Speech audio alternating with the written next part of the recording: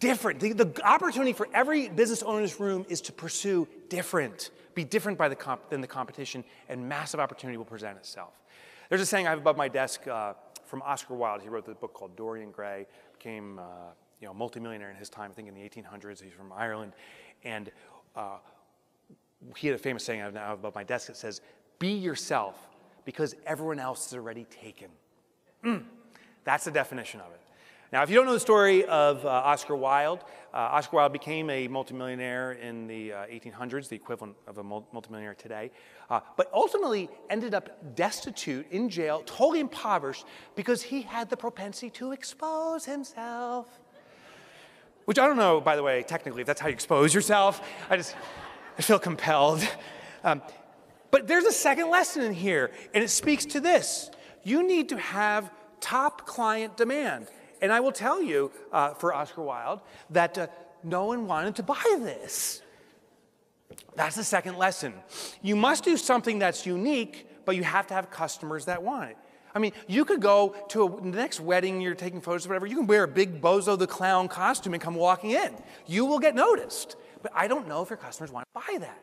So what makes you unique and intersects customer demand?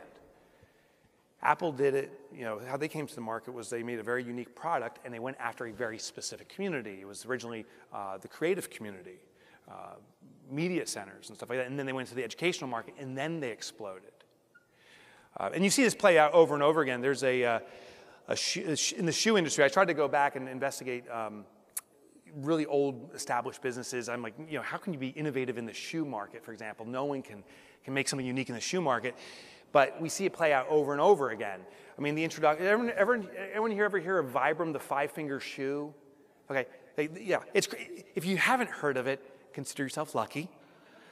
It's a shoe that's a glove for your foot. You literally can put this on and scale the wall and ceilings if you wear this thing.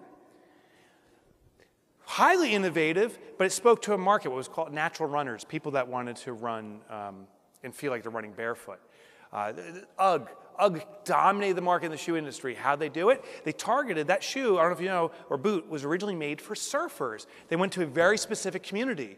Surfers were their feet were cold when they came out of the ocean. They wanted to put on something warm, but they also needed something that was about this high so when they walked down the beach, the sand wouldn't kick in. And that's how UGG got started. So what makes you unique, and who are the clients that it resonates with? There's a third component to this colossal seed you need to do, and it's systems. And here's what I mean by systems.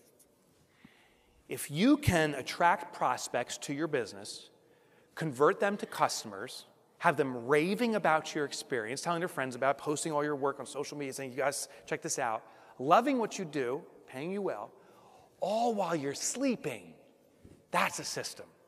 If your business can run in its entirety without any of your conscious effort, that's a business that can grow colossally. And it's the intersection of these three that this happens.